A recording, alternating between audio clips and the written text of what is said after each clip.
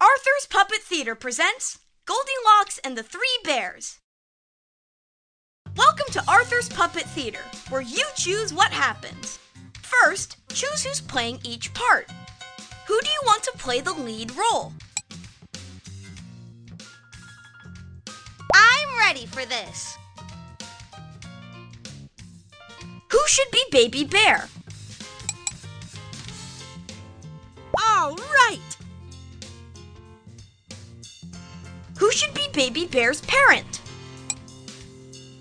Yes! And that means I am the narrator. Hey, thanks! And now, on with the show!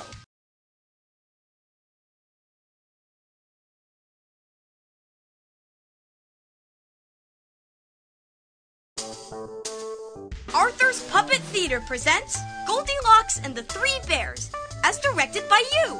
Once upon a time on a sunny day, a family of bears was walking in the woods while their dinner cooled off. There was a baby bear and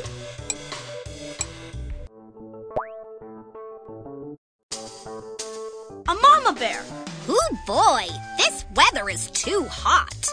Really? I think it's just right. Not for me, it isn't. I'm going to wear my sun hat. I don't want to get a fur burn. Too bad Papa Bear has to work late today. I hope he makes it home in time for dinner. Little did the bears know, but at that very moment, someone else was walking in the woods, and her name was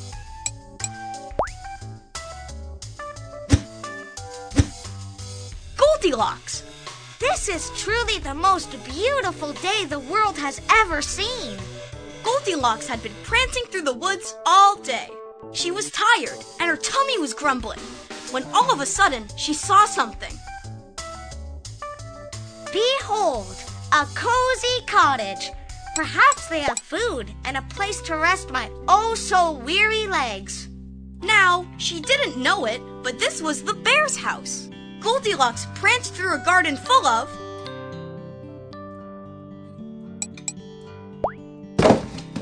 magical beanstalks. The wonder of these beanstalks. Perhaps they lead to giants. When she got to the front door, she knocked, but there was no answer. Alas, there is no one home, but I shall enter anyway.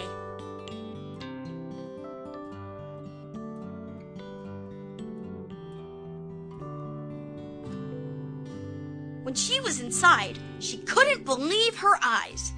Right in front of her were 3 bowls of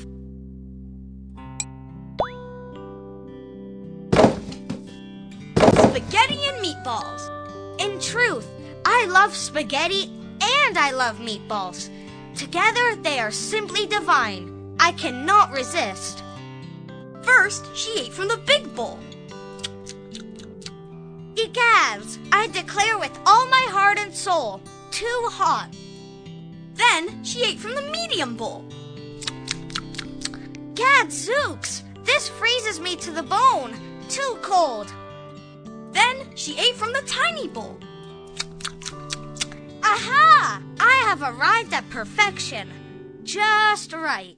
After filling her tummy, Goldilocks wanted to relax and put her feet up. She looked around the room and spotted 3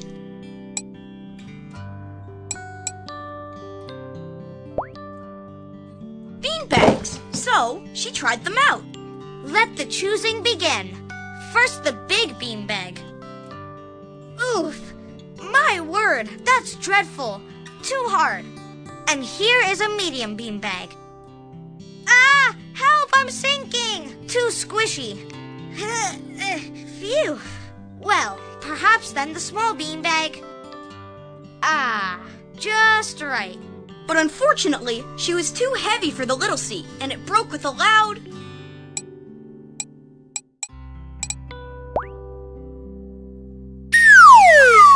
What misfortune! What misadventure! What drama! Goldilocks was exhausted from testing all those seats. She needed a nap. Then she saw just what she wanted. 3 waterbeds. First, she laid down on the big waterbed. Oh, I fear I will be sick. Too wavy. Then she laid down on the medium waterbed. Oh my days! Tragedy! This waterbed isn't wavy enough. So then she laid down on the smallest one, and it was... just right. And with that, she closed her eyes and fell fast asleep.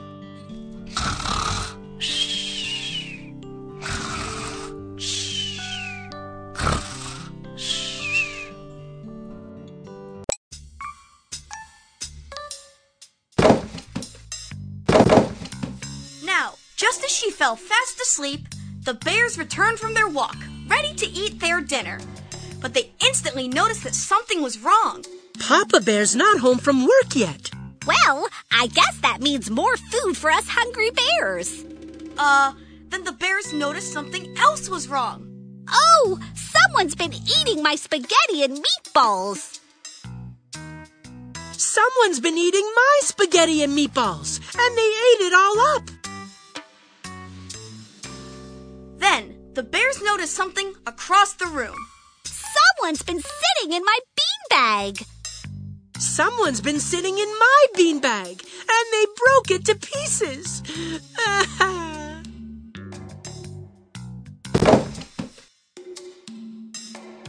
Finally, the bears saw their hibernation area.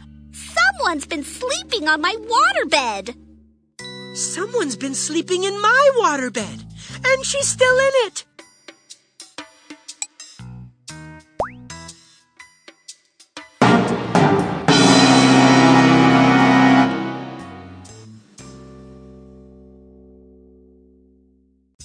Goldilocks heard the sound effect and woke up.